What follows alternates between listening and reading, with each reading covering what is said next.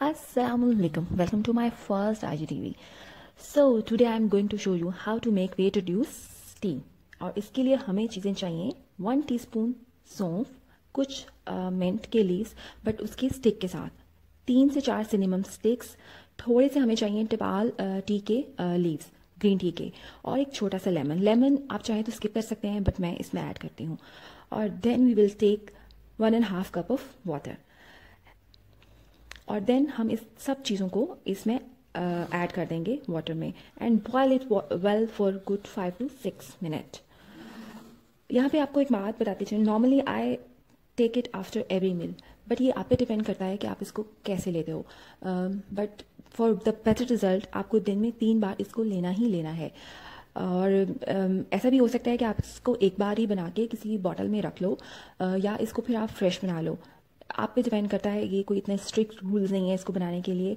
और इसको जो है ये बहुत अच्छा है स्पेशली फॉर टमी फैट्स. इससे आपके टमी फैट्स जो हैं वो बहुत ज़्यादा कम होते हैं. और इसमें कुछ भी ऐसी चीज़ नहीं है जिससे आपको साइड इफ़ेक्ट्स मिलें, ठीक है. तो it's really good. I have used this tea for the 3 to 4 years and you will not believe that I have got the amazing results. One more thing I want to tell you, ये कोई जादू नहीं है कि आपने एक रात पिया और आप सुबह उठे तो आप स्मार्ट हो जाएंगे, ऐसा कुछ भी नहीं है. डेफिनेटली कुछ भी करने के लिए आपको थोड़ा सा टाइम चाहिए होता है, स्पेशली फॉर रेमेडीज़. हम जब उनको ट्राई करते हैं तो उसके लिए एटलीस्ट हमें 15 डेज़ देने चाहिए ताकि वो हम पे अफेक्ट हों.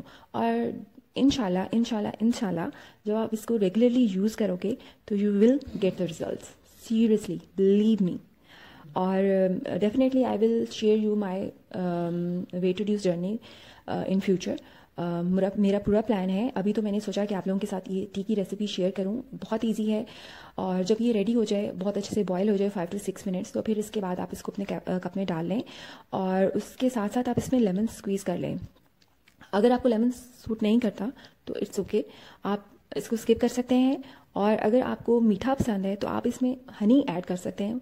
आप इसमें आर्टिफिशियल शुगर ऐड नहीं कर सकते, ठीक है. तो आई होप आपको मेरा ये रेसिपी अच्छी लगी होगी और डेफिनेटली आप लोग इसको यूज़ भी करेंगे और मुझे कमेंट्स में ज़रूर बताएंगे कि ये आपके लिए इफ़ेक्टिव थी या नहीं. Thank you so much and अल्लाह हाफिज़.